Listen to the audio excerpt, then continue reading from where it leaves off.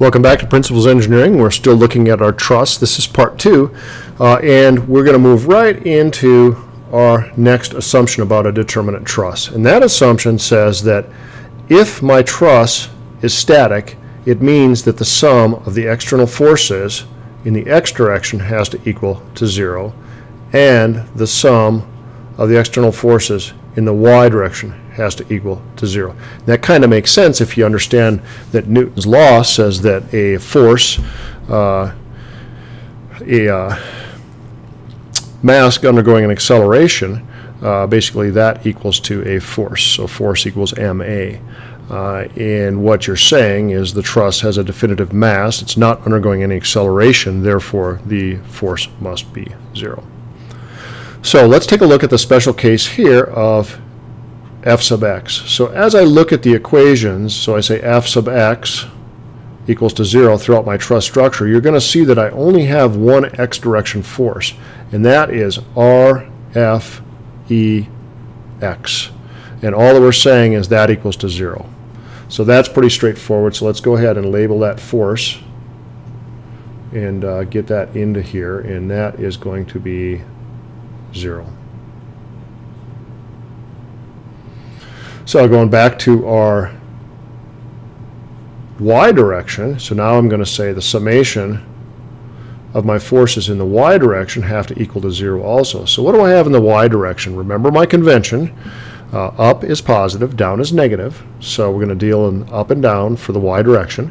So what I'm going to say is the summation of the forces equals summation of forces y is the force at A plus the force at B plus the force at D, or RFDY, plus the force at E, or RFEY. That all has to equal to 0. So let's plug some numbers in. So at A, I've got 500 pounds, and it's going down. So that says a minus 500 pounds plus the force at B.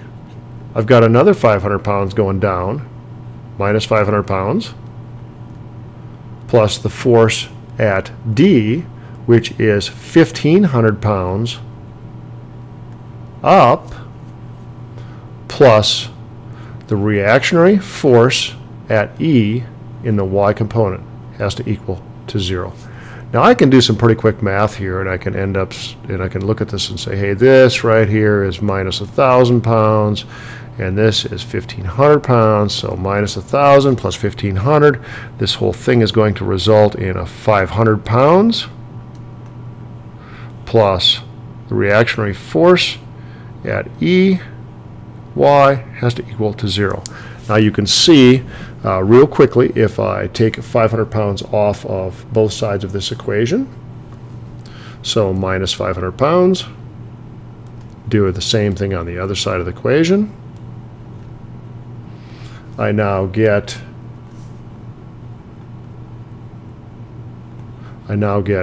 RFEY equals to a minus 500 pounds. Now what's that mean? All that means is I drew it here with a force going up. It means my sign is wrong, my direction is wrong, because this means that the force is going down. Down. So let's go back into my force diagram here, and I'm going to correct that. And I'm going to erase the head of that arrow, and I'm going to fix it.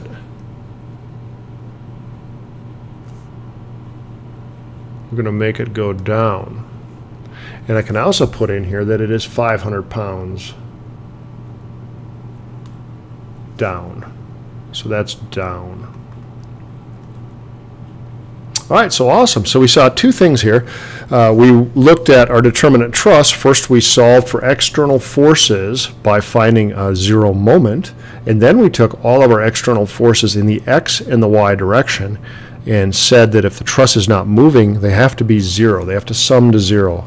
So in the x direction sums to 0, the y direction sums to 0, and we solved those algebraic equations. We also saw what happens when we get a negative sign.